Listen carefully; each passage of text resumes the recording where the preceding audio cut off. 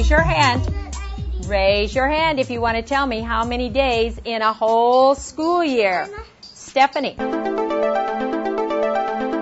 Math is something we use every day, all the time. We don't even realize how much we use it. You're going to be working with your partner. Now, are all of these pieces the same size? As a teacher, the first class I took, I was really intrigued with some of these new ways of thinking about things and able to discover new concepts myself. Oh, I didn't realize that. I never told my students that. You are going to find pieces that are the same, that are equal. It is true that many teach the way they were taught, and so it's kind of breaking that cycle. And we can't keep teaching the way we were 50 years ago when we've learned so much more, and that's the key piece. Y equals what?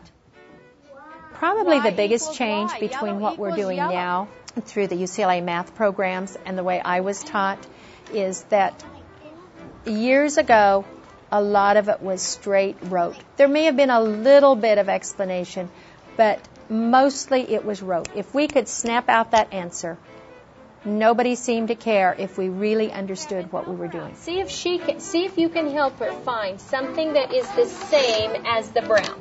Well, you let her. The idea that yellow is equal to yellow.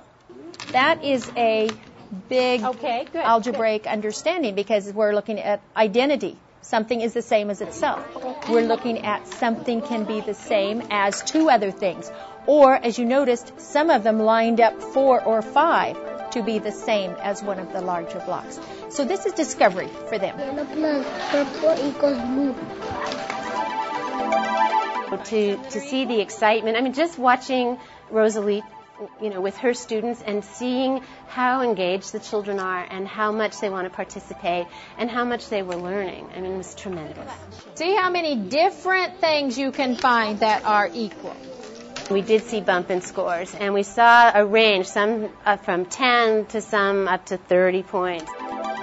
We want them to be able to come back later and say, oh, yes, okay, dark green plus this light green, is how we find out this. I don't have to think, what was the formula my 3rd grade teacher told me or my 5th grade.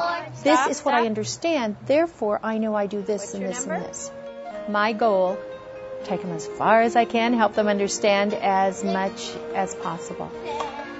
7, 8, 9, 10. How many in here? 10. How many groups of 10? 2.